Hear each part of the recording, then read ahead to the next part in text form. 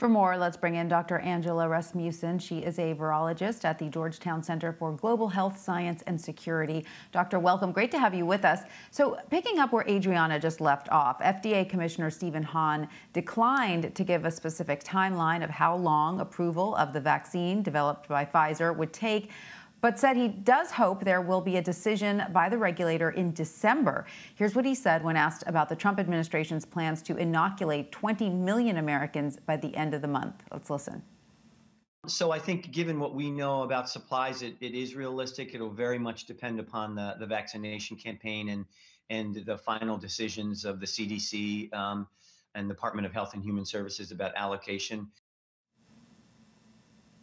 So, Doctor, what do you believe is the best and most efficient vaccination campaign going forward?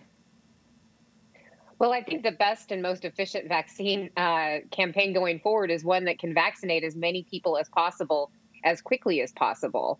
20 million doses is really not that many when you consider the needs of all the people who are frontline healthcare workers, who are going to be in those highest priority groups.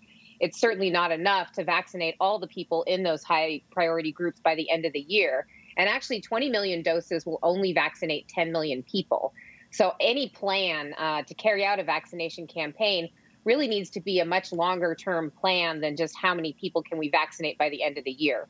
We need to be focused on how to vaccinate the most number of people as quickly as possible, hopefully by next spring or early summer of 2021.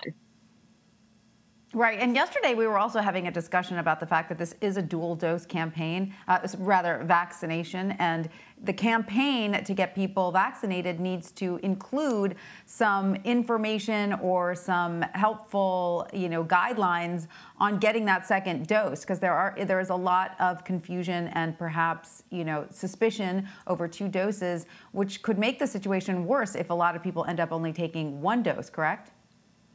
Absolutely. So we do know from even as far back as the phase 1 trials that these vaccine regimens are going to be most effective. They're going to elicit the most robust immune responses if people do complete the 2-dose regimen. And I think another challenge that we need to be prepared for is the fact that these vaccines may be more reactogenic than most vaccines that people are used to getting, meaning that there will be side effects. They may be fairly unpleasant for a number of people. So we really need to start reaching out now and communicating the importance of people not only getting the first shot, but completing the regimen in spite of the fact that there may be some uncomfortable side effects associated with it. Very good point. So you're saying for all those people out there who may be nervous about taking the vaccine, we need to get ahead of that and set the expectations to those people, making them understand they probably will have some side effects, and that's perfectly normal, correct? Exactly. And this is one thing that I've been a bit frustrated with in terms of the way that the vaccine data has been released so far by essentially press release. It hasn't actually given us very much to go on in terms of what the safety and side effect profile is of these vaccines. So that makes it really difficult to help people manage their expectations about what it's going to be like. And Doctor, though, so far you're confident, I mean, of course, the FDA is going through its own approval process, but so far you're confident in what you've seen that this is a safe vaccine? I am, just in the sense that the trials themselves are overseen by a data safety monitoring board, which is an independent board. They will stop a trial if there's an unsafe profile or if there are too many severe adverse events. So that didn't happen. These have proceeded. That suggests to me that they are safe. The issue is really whether or not, not so much that they're safe, it's whether or not they're actually comfortable for people to take. And given the importance of taking the vaccine, we really want people to understand what that's going to be like. They need to be prepared. All right. So, Doctor, we are seeing cities like Chicago, for instance, issuing stay-at-home advisories. And as we know, California is now imposing strict restrictions as well. So, I mean, I know no one wants to talk about it, but does this need to happen on a nationwide level, perhaps, until we can get the vaccine program up and running smoothly? To tell you the truth, I don't think it needs to happen until we can completely get the vaccine program up and running smoothly, because that will take months. But I think it would be helpful to have a national circuit breaker in effect, to take a couple weeks of staying home, to try to reduce transmission, which really is out of control nationwide. Now, whether or not that's actually going to happen, I don't know that it can without substantial government support at the federal level to make sure that businesses can remain operating after any stay-home order ends, to make sure that people are able to pay their rent, to put food on the table, to keep their jobs. I think that without that extra support, it's really not feasible to ask people to stay home for any amount of time. And it's really unfortunate, and it's a huge failure, in my opinion, that this type of support hasn't been given to the American people to allow themselves to remain safe and to get community transmission down.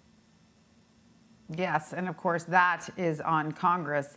But in terms of what healthcare workers are focused on, how important are these next few weeks for the country? What's the biggest thing you'll be keeping a close eye on? Well, I'll be keeping a close eye on how many people are actually taking any measures to stay home, to reduce their risks, to wear masks, for example. There are some people who are basically completely unwilling to do any of the risk reduction measures. In communities where there's a lot of that, we're going to see cases continue to climb. We're already at the point basically where we're seeing 9/11's worth of deaths every day. I think that we are probably going to exceed 300,000 deaths, certainly by the end of the year. That means that there's going to be a huge burden placed on the healthcare system. In communities where there's really, really high levels of transmission, we may start to see care rationing, which is already occurring in places. That might mean that people will die who don't have COVID, people who need care for other conditions, because the healthcare system is so overburdened, will not be able to receive that care. So it's a really, really grim situation that we're in. It's shocking to hear, you talking about care rationing, that is something that we may be coming to, and that, doctors will be having to make those sorts of decisions. It's just so unfair to the doctors and to the hospitals and to those healthcare workers who want, of course, to help everyone. Well, Dr. Angela Rasmussen, thank you so much for your time. We really appreciate it. My pleasure, Tanya. Thank you.